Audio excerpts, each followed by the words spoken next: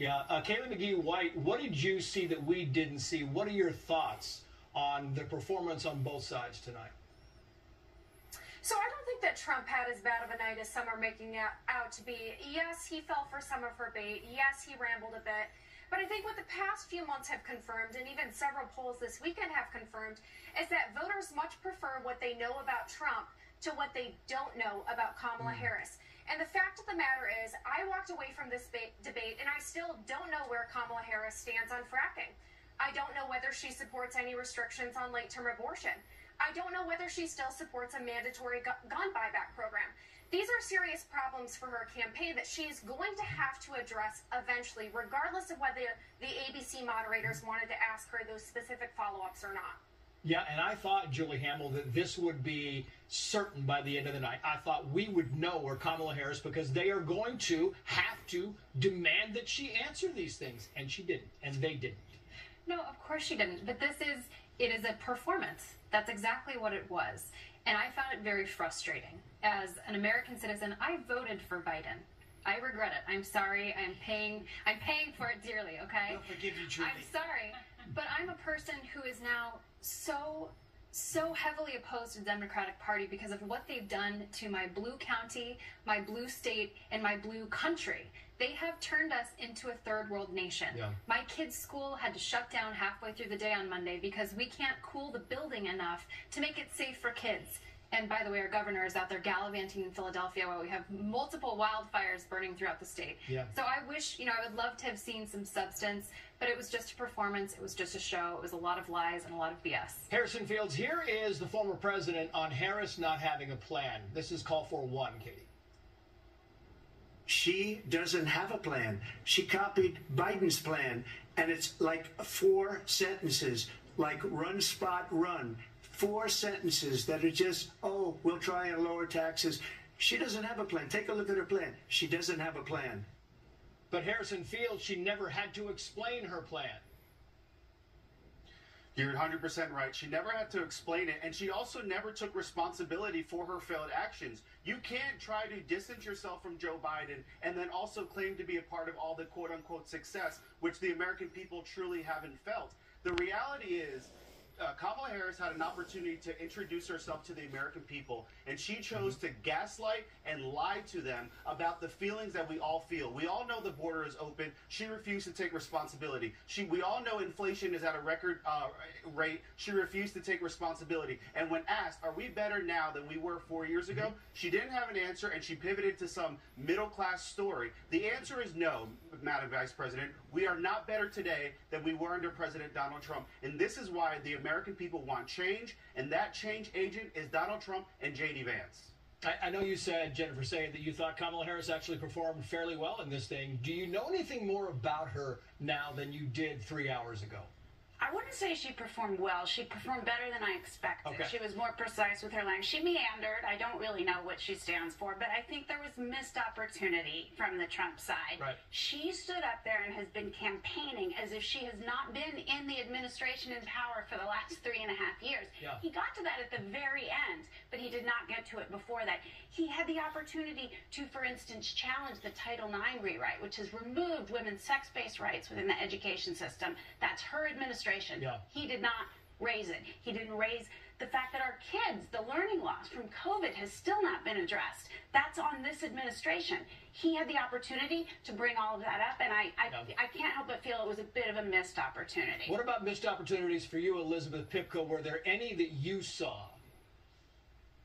I would say there were some missed opportunities for the moderators, right? I really didn't want to be sitting here upset about that. I really didn't. I thought the American people deserved better and they would get better. But when you see 2 moderators spend the time to fact check President Trump and then to let the Charlottesville hoax just go unfact checked, I think it's disgraceful. I really do. And I also think it's disgraceful it wasn't mentioned that there's another Charlottesville rally almost every single day for the last year in our country with thousands of people screaming for the genocide of Jews that happened under Kamala Harris and Joe Biden's leadership. No one's talking about it. No one is fact-checking the same fine people on both sides lie that I've heard for several years now. And I think truly the only thing to say here is that the American people deserve so much better than that. Yeah, she refused to say that she would do anything on Biden from Afghanistan. I want to go around the horn very quickly here, so let's go. I mean, the whole thing is she said she just skipped by a lot of questions, Steve. because she doesn't know what she thinks about anything. This is a fundamentally fake, cynical, hollow machine politician, right, who will say whatever is necessary, whatever is politically expedient. That's why she's such a danger. And that's actually what we saw tonight. I know a lot of people are saying that she won the debate because she had all the lines. That's not what this is about. It's not about delivering lines that you've spent a week learning with your handlers. It's about what you would do in office. She hasn't got a clue what she would do, but she is fundamentally a fake politician. I mean, Harley, living to you now, the interesting thing about this is that it was kind of T-ball. ABC let her tee up a lot of big-time hits. Right. And, you know, the other missed opportunity that I saw is that when it came to Ukraine, on the one hand, I was a little surprised and concerned that President Trump said that he, when they asked him if he wanted Ukraine to win, he didn't answer that. That's a concern. But on the other hand, she was setting him up when she said to him, what about your comments about inviting Russia to come into Europe? He should have responded that he is saying that he wants our European allies to pony up and pay their fair share. He didn't emphasize that enough. Yeah, Harrison Fields, missed opportunities.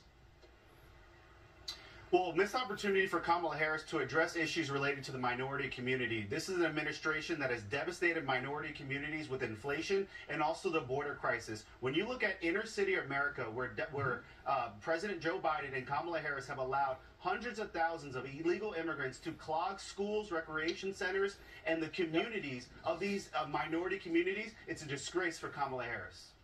Stand by, panel. We'll get you back up in the next segment. Coming up, social media. Panel. We'll get you back up in the next segment. Coming up, social media users calling out the ABC moderators tonight for not fact-checking Kamala Harris. But they sure like to fact-check Donald Trump. Our media panel will break it down. Coming up next, continuing coverage live, 12:21 on the East Coast of the post-debate strategy.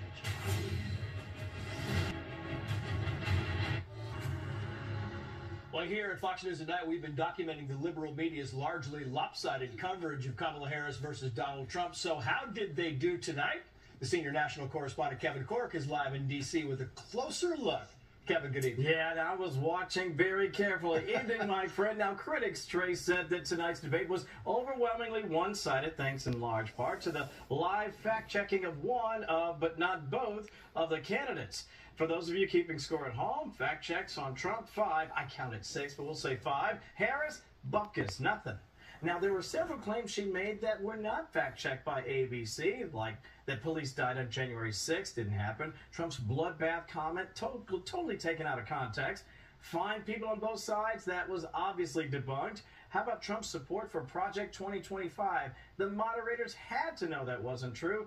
To say nothing of Harris's claims on Trump's stance on IVF, they missed a chance on that. They also missed a chance to question her on her gun bans and mandatory buybacks. That Mr. Trump, she claimed, disparaged the military, and that no active U.S. military were in a combat zone. That, too, is not true. Online, well, the media was apoplectic. Buck Sexton, the ABC moderators are fact-checking incorrectly and in such a shockingly, obviously one-sided way that Trump, enduring the ambush as well as he has, is a win. This debate has been a total sham. Questions are all attacks on Trump. It's 3-on-1, outrageous. Phil Kirkman added this, still 0 questions about deceiving the American people about a mentally incompetent president. Jack Posobiec adds, Trump has now survived 2 assassination attempts in 1 campaign. On the other hand, MSNBC's Chris Hayes said, ABC moderators doing an excellent job. And then there was this. Harris didn't really explain some of the big questions that were out there about why she changed her policy views on so many things. Part of the reason is Donald Trump really was not effective in bringing the debate to her. I agree with you. I think that he looked not just angry, but also rattled. Harris looked like she belonged on the stage, looked like she is somebody that can serve as president. Almost every single thing that Vice President Kamala Harris said tonight got under Trump's skin. Okay, so overall the reaction seemed to be that the VP did fairly well, albeit unfact-checked. While the former president said on Truth Social tonight, I thought it was my best debate ever, especially since it was 3 on one. Trace. Yeah.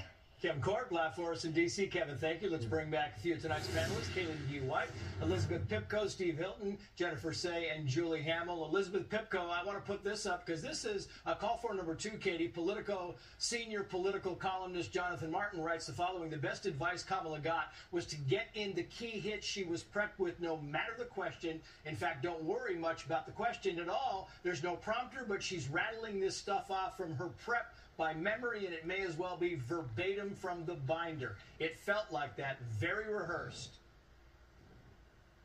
It certainly did. Look, Donald Trump said when he first ran in 2015 that politicians are known for being all talk and no action, and I think Kamala Harris kind of proved that tonight. It was very clear that she prepared for this debate. It certainly was. But the problem is that instead of preparing her own policy proposals and plans for the future, all she prepared were low blows and insults against Donald Trump, because she knows her best chance of winning in November is bringing people out to the polls not to vote for her, simply to vote against Donald Trump. It's a tactic they've used against him for many years. Unfortunately, Donald Trump wins on the issues. Americans are hurting right now, and they know that this was one man on the stage wanting to bring the topics back to the issues that matter to them, and a woman that wanted to insult everything about Donald Trump in the hopes of scaring voters off from voting for him. And I think the people are smarter than that. Yeah, meantime, Jake Tapper over on CNN, call for number 3, said this. Vice President Harris's supporters have got to be pleased with her performance this evening, which was focused on, telling voters that she cares about them and she has a plan for them. But again, Kaylee McGee White, so disingenuous because he knows very well that she did not say anything about what that plan includes. Right, and I'm sure that they are very pleased with it when the entire debate went something like this. It was the moderators turning to Trump and asking, can you please explain to us why you're such a bad person? And then turning to Kamala Harris and saying, can you please explain why Donald Trump is such a bad person? That was the entire length of the debate. There was one question about the economy. There was one question about why Kamala Harris has flip-flopped on all of her past policy positions. And as I mentioned earlier, polls this weekend show that voters just simply do not believe that she has genuinely changed her mind on these issues.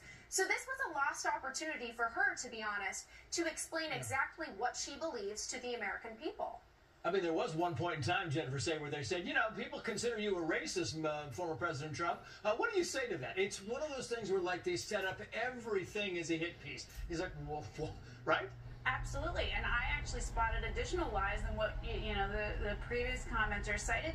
She said he would implement a national abortion ban. He's literally said that's not the case. I mean, whatever viewers think, he's literally said he would leave it to the states. I mean, the lies went on and on, but I think Jake's right. Her team must be pleased with the performance and the moderator's performance.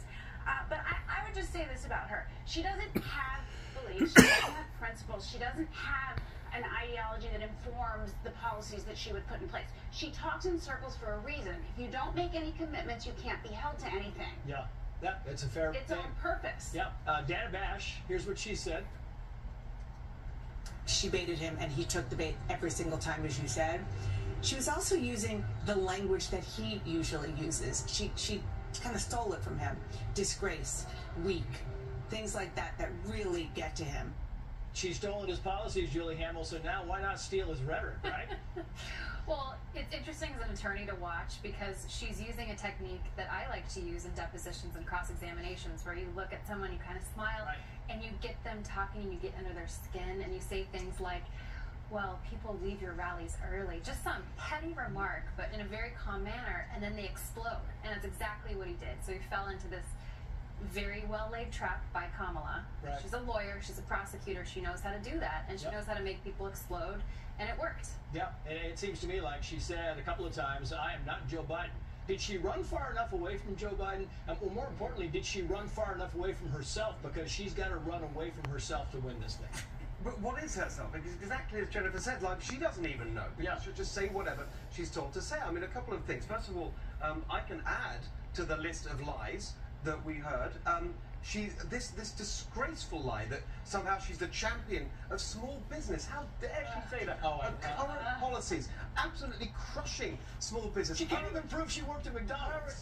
Right? Her agenda has been implemented here in California. It is a total disaster on every front. Small businesses particularly suffering. She has the nerve to say she prosecuted illegal immigrant crime when she was San Francisco DA, a vicious crime, a murder by an illegal immigrant. She downgraded it to a misdemeanor. The guy got 45 days. She has the nerve to say she stands up for the oppressed. When she was San Francisco DA, she stood against the victims of child sex abuse and covered it up to help the perpetrators. Took a disgrace. Took him 40 minutes, Elizabeth Pipko, to get to the Kamala flip-flops in this debate. I've got about 30 seconds for you and Kaylee McGee-White.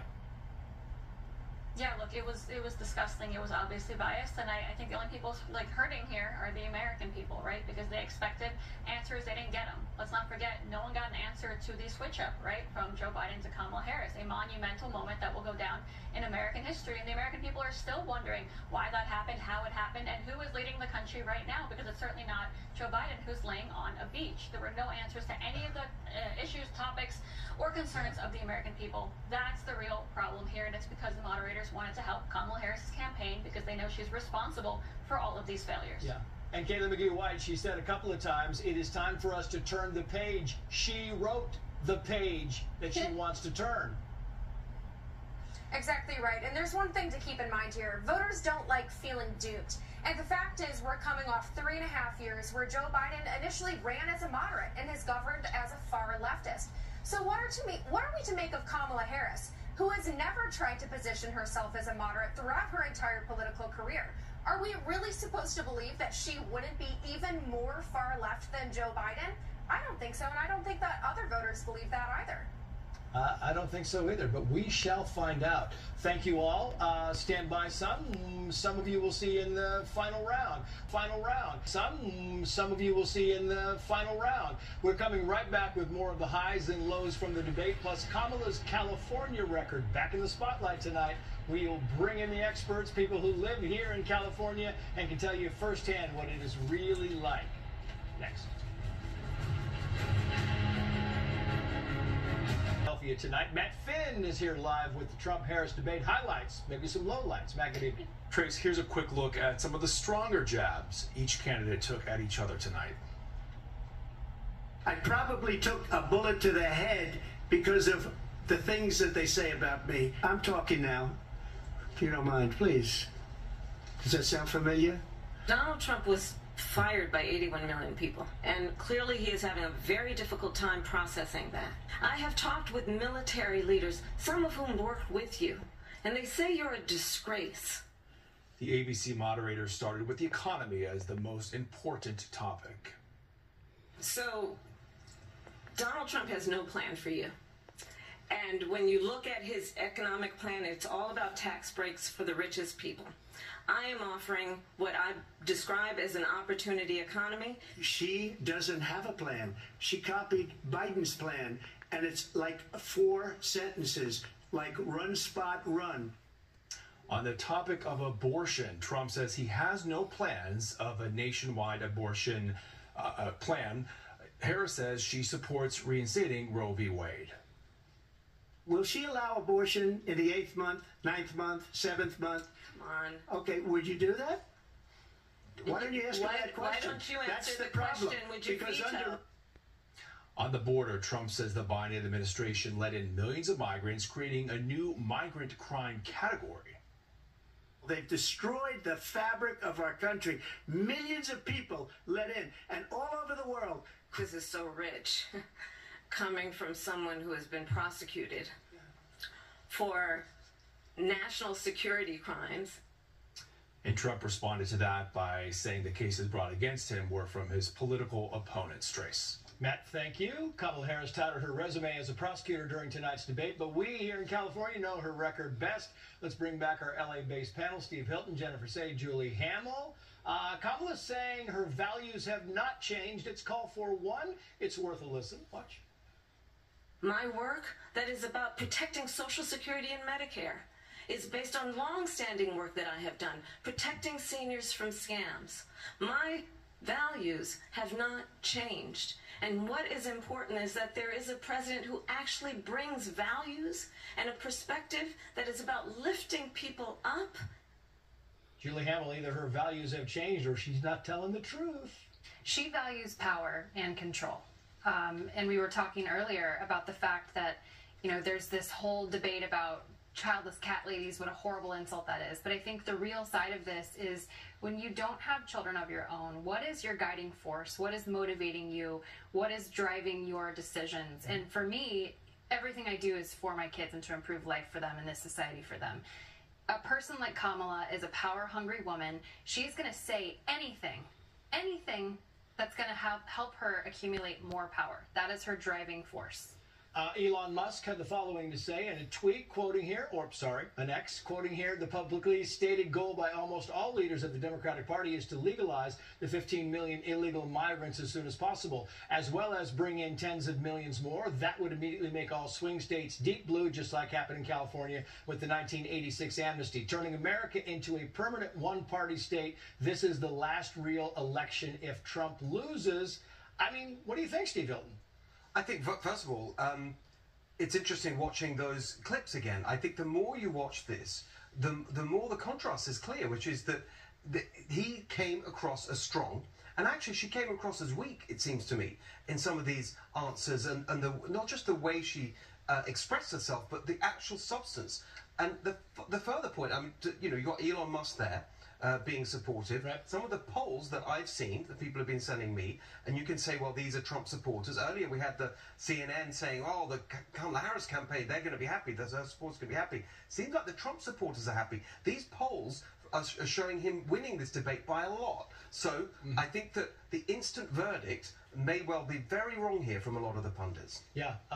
Tim Murtaugh, he tweeted the following, quoting here, Harris is straight up lying about fracking while standing in Pennsylvania. As California AG, she opposed fracking so much that she sued the Obama administration to stop fracking off the coast of California. She does not suddenly support it, Jennifer Say, which we've been saying for a long time. No, she doesn't suddenly support it. She wants to get in, and Bernie Sanders admitted she's doing this to get into office, and then she's going to go right back to the Everything she does is about political expedience. When it was in vogue to say defund the police, she wanted to do that. Now, I don't think she would publicly say that's what she wants. So what does she mean when she says my values haven't changed? What values?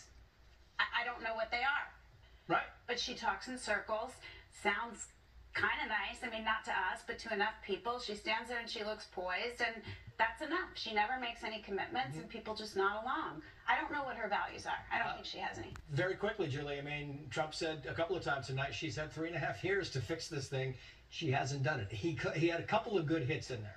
By the way, 25th Amendment requires the Vice President, Ms. Harris, to take action to remove an incompetent president. She's never done that. So she's supporting this palace coup.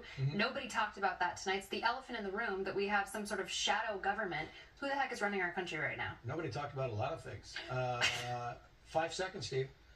What she showed us is that she's not fit to be president. Why? Because of all these points we've been making. She doesn't actually stand for anything. In office, someone like that is a terrible danger because they get blown around by events, whereas Trump showed us clearly where he stands. No one could mistake what his positions are on any issue, or that he holds those positions seriously and sincerely. It's a long 5 seconds, Steve. I gotta tell you that just. I'll take what I can. Coming up, we're back with some final thoughts from our panelists, and where does it all go from here? Continuing coverage next.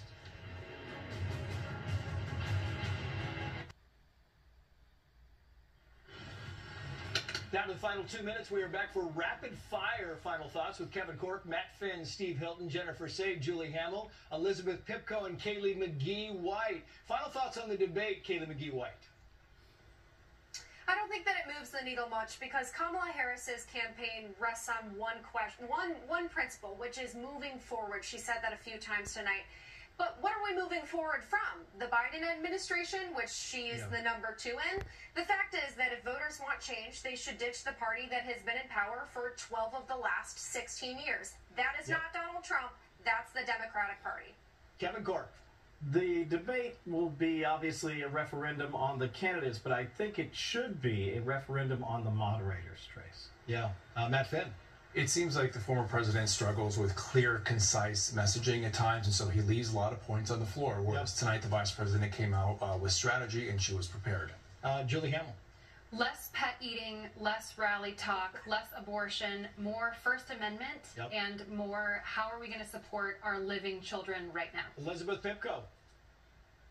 Yeah, look, for me, it was authenticity versus phoniness, right? There's a reason Donald Trump brought up the student loan debt relief. I think it's because he wants people to remember there's one candidate on the stage that tells the American people the truth, and one candidate that tells them what they need to tell them in order to win some votes, no matter whether she's telling the truth or not. And that's the real problem, and I know everyone recognized that tonight. Yeah, Jennifer Say. I wish he talked about free speech. He said it yesterday. He said he'd sign an executive order banning federal employees from censoring social media employees. He didn't say it. That's a strength. 10 seconds, Steve, because we're The debate made it all very clear. You've got strong, serious, and authentic versus a fake, weak joke of a candidate. Thank you for watching America's Late News, Fox News at Night. I'm Trace Gallagher in Los Angeles. We'll see you back here tomorrow.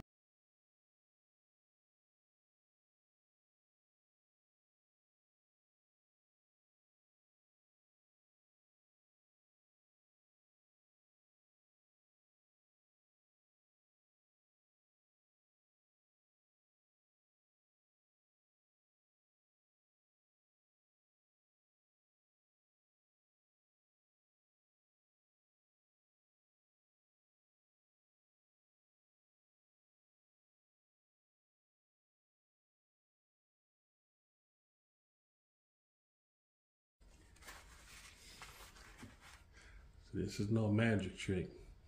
This is the real deal. Holyfield.